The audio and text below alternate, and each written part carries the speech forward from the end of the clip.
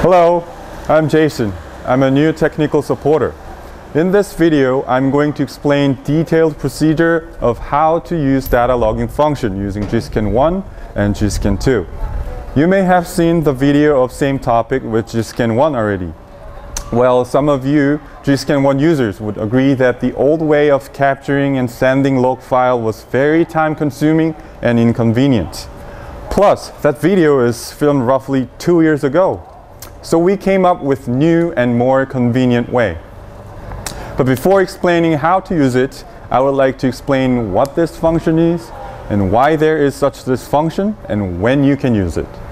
So what is this function? You can think of it as a recorder.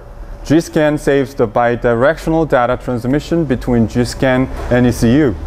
When you start data logging function, GScan starts to record the diagnostic procedure. And when to use this? Whenever you find out any malfunction using GScan and you confirm that the problem has nothing to do with vehicle, you can start the log and repeat the same procedure.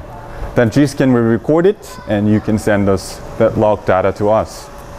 And why use this?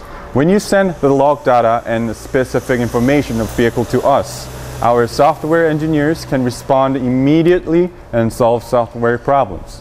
By using data logging function, we can directly receive feedback from users. In other words, you can help us to solve any unexpected software problems. Let's start with GScan 1.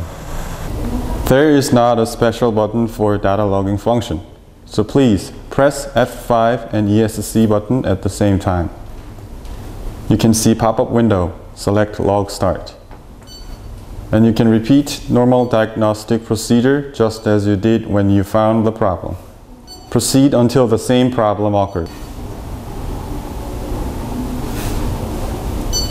To end data logging function, go back to the main page.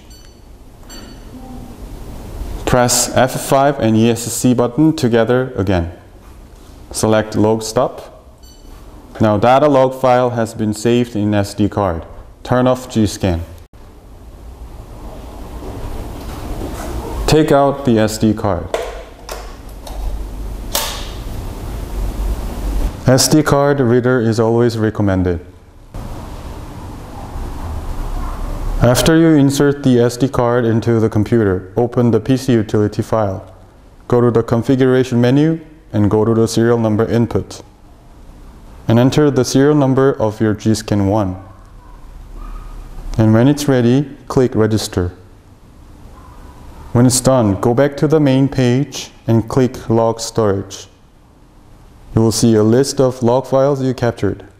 Select the log file you want to send us, and you can add some screen captured files by clicking add button and click transfer.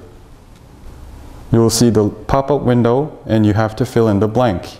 If you leave any sections empty, you cannot click the OK button, which means you cannot send the log file to us.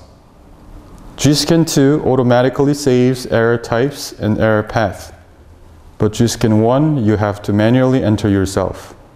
You can simply enter steps you went through.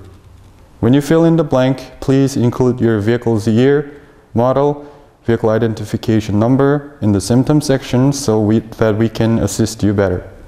You also have to enter correct email address, otherwise you cannot receive feedback from us. And when it's ready, click OK. Now it's transferred. You can see the status has been changed to transfer complete. You will receive an email from us shortly. With GScan 2, you can also use the same PC utility to send us the log data. However, you can send us directly from GScan 2 if it is connected to Wi-Fi. To check the Wi-Fi network, go to the configuration menu. Select Wi-Fi network. You can check the connectivity status. Also, you can see the signal bar on the top left corner. To start the data logging function, select diagnosis. Select brand. Now if you look at the bottom line, there is log data menu. Select it and log start. Read it carefully and hit OK. If you look at the top bar, You will see the recording sign next to the Wi-Fi connectivity bar. Proceed normal diagnostic procedure just the same as when you found the problem. Continue until you find the problem. When you want to end, click log data again and log stop. And log data captured successfully. Fill in the blank and make sure to include vehicle model, year, and vehicle identification number. When it seems ready, hit OK. Click Log Data again and select Log Storage. Select the log file you wish to send and select Transfer and hit OK. Now it's done and you will receive an email from us shortly. I would like to mention about one thing. You can use this function in any brand vehicle but except Hyundai and Kia. For Hyundai and Kia vehicle, you cannot use this data logging function. Since we are OEM Hyundai and Kia scanner supplier, we cannot directly receive feedback from aftermarket users. We can only receive feedback from OEM Hyundai and Kia dealers regarding Hyundai and Kia software problems. And that is an agreement between Hyundai and Kia Motor Company and our company. However, if you have a problem on Hyundai and Kia vehicles and if you need assistance, what you can do is screen capture. And you can post on our Tech Q&A page of our G-Scan website. That's it for today, and hope I presented clearly.